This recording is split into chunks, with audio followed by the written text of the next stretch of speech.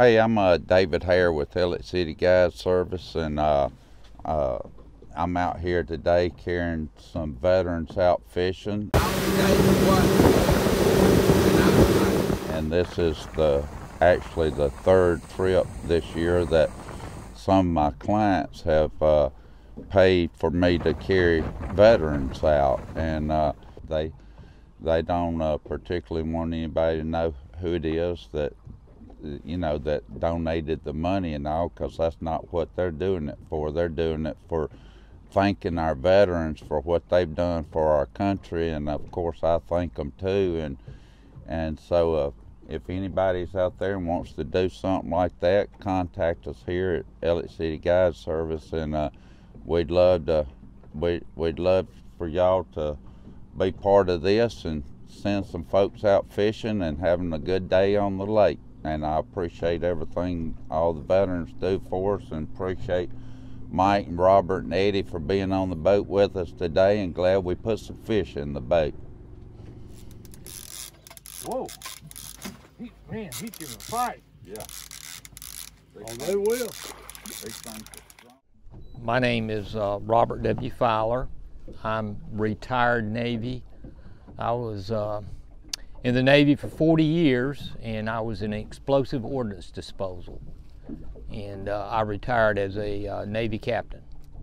Okay, well, thank you for your service. And what were we doing out here today, doing a little fishing? Yeah, we were given this opportunity to come out here and fish today, and what a wonderful day it's been. And I want to thank whoever put this together for letting us come out here today. And we've had a great time. We've caught quite a few fish, and it was awesome. Put that hook down there on the reel as well. Okay, gotcha. All right. Got the big one. That's a good one. I'm Robert M. Holmes, known as Papa Smurf, Smooth Top, and some unmentionables. But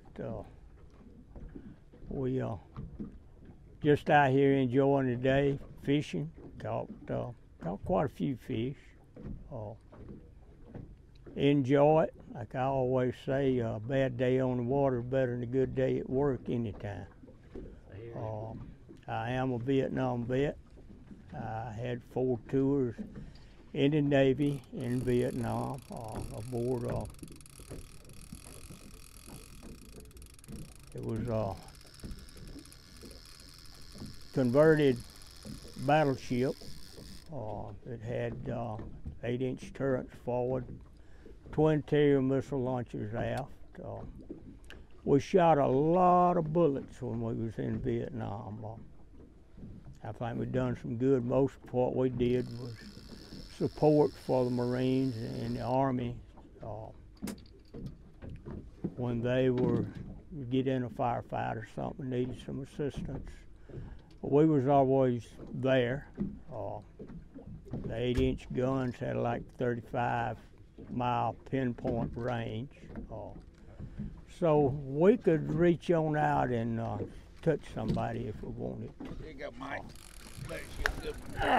Hang on a minute, I got a fish on the line. They gonna make me reel it in while I'm talking. Grab that other part of the handle right there. There you go.